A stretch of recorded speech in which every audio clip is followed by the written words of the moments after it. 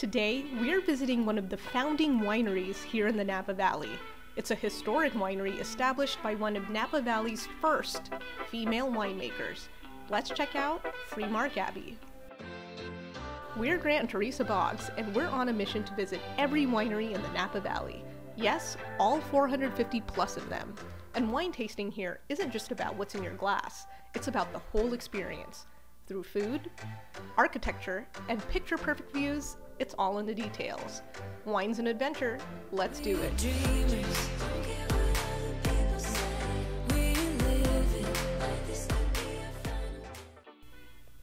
Freemark Abbey is one of the wineries that we've driven past dozens of times, and each time we do, Grant and I turn to each other and say how one day we should actually stop in. Well, today's the day. Welcome to Freemark Abbey in Calistoga, California. In 1881, Josephine Tychson and her husband John purchased about 150 acres of property just north of St. Helena. She and her husband both dreamed of being winemakers, so they planted Zinfandel, Riesling, and Burgundy vines on the estate. Sadly, John died, leaving Josephine a widow. But Josephine forged on and established Tychson Cellars in 1886. In 1898, Josephine sold the winery to her friend, who named it Lombarda Cellars, after his home place of Lombardy in Italy. In fact, to this day you can still see the name Lombarda Cellars on the street front of the building. It operated as Lombarda Cellars until Prohibition. So it was Tychson Cellars and later Lombarda Cellars. How did it become Freemark Abbey? Honestly, when I first heard the name Freemark Abbey, I thought it was a former convent or maybe a monastery.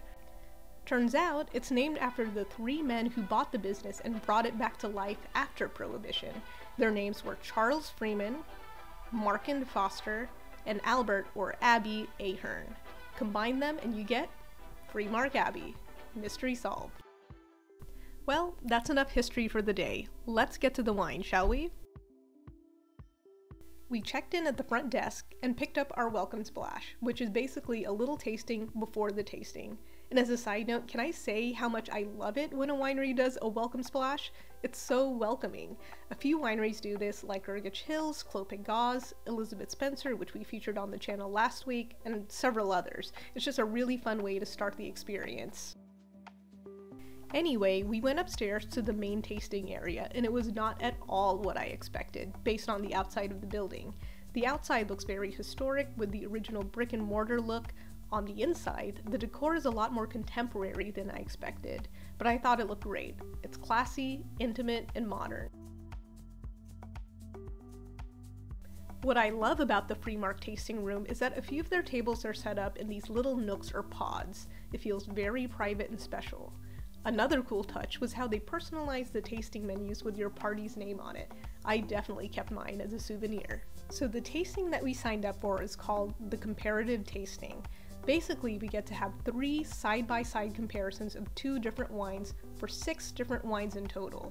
You can think of them as 3 head-to-head matches. Comparison number 1 was between 2 merlots, the 2021 Merlot Boucher versus the 2019 Stagecoach Vineyard Merlot. The Boucher was grown in Rutherford, so the floor of the Napa Valley, while the Stagecoach was grown up in Atlas Peak, a much harsher, cooler environment. So you have 2 wines of the same varietal, Merlot, grown in 2 different parts of the valley, and you get 2 very distinct wines. The Boucher is grown in a hot, gravelly vineyard, and so the wines are much more distressed. The wine has a blueberry aroma, and it's very fruit-driven, tasting of berries and a hint of milk chocolate. The Stagecoach has much more of a dark cherry and plum flavor. Both were good, but we ended up taking home a bottle of the Boucher. Round number 2 was a side-by-side comparison of 2 red blends, the 2018 Restoration Red versus the 2019 Partners Blend. They have a lot of the same types of grapes in them, but the composition of each makes a big difference.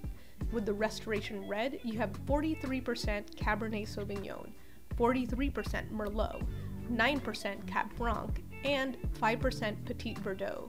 It smells like a cedar forest and tastes like chocolate and plums.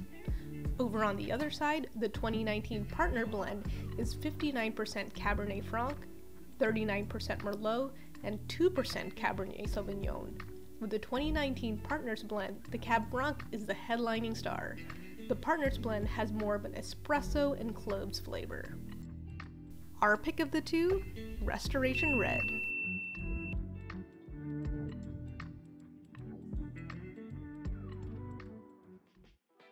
And finally, round 3. Where are we? The Napa Valley. And in Napa, Cab is king. So of course, our third comparison is of 2 cabs, a 2018 Oakville Cabernet Sauvignon versus the 2019 Bochet Cabernet Sauvignon. The Oakville Cab is 100% Cab, aged for 27 months in 100% French oak. It smells like cigars and leather, and it's more peppery than the Bochet. What about the 2019 Bochet? It's 93% Cabernet Sauvignon and 7% Merlot, aged for 24 months in 100% French oak. The Bochet has flavors of creamy vanilla and baking spices. Again, we like both, but if we had to choose one, we'd go with the Bochet.